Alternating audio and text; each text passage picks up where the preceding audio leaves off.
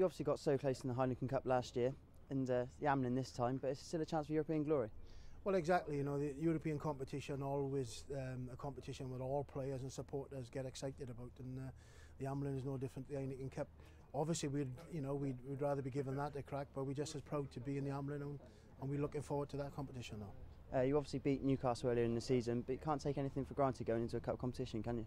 Well, we certainly can't take a lot out of that game, apart from perhaps their philosophy. You know, they certainly didn't send their best team down, and you know, but they think they showed their hand. Certainly, some of their strengths. You know, they still, even without Carl Eamon playing, they certainly had a strong scrum in that game, and they scored 3 driving lineouts. So we certainly know what they're going to bring to the game. Is there a danger the players might look past the Newcastle game? Absolutely not. You know, I think from our point of view, we know how difficult it is to go to Newcastle. We know they're a quality team, and quite simply, if we don't play anywhere near our best, we won't win. You know, we know that. We know we've got to produce some of the performances that we have done this season on the road, and if we can play well, there's no reason why we can't get this result, but we're going to have to play well. How big a role do you think the conditions will play up in the North East?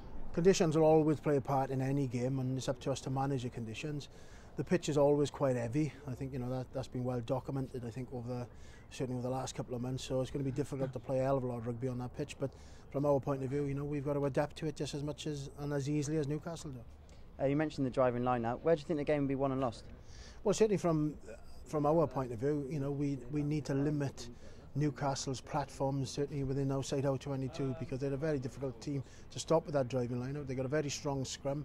We don't, you know, we've got to control the field really. So field position and territory is going to be hugely important.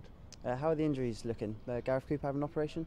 Yeah, Gareth Cooper's out, Tom Shanklin's out. You know, but apart from that, certainly at this stage of the season, we're picking from, you know, a stronger squad as can be expected at this stage of the season. So there certainly won't be any excuses offered from us, as in we've got injured players. So I think every team has got injured players at this time of year. Just a quick question about Andy Powell. Do you fully expect him to be here next season? Yeah, of course we do. You know, he's contracted. There's a lot of paper speculation. Certainly Andy doesn't really know where it's come from. He's been linked with the Crusaders. The Crusaders don't know much about it either. So it's at the minute it's speculation until we get told any different. From our point of view, he's totally in our plans for next season.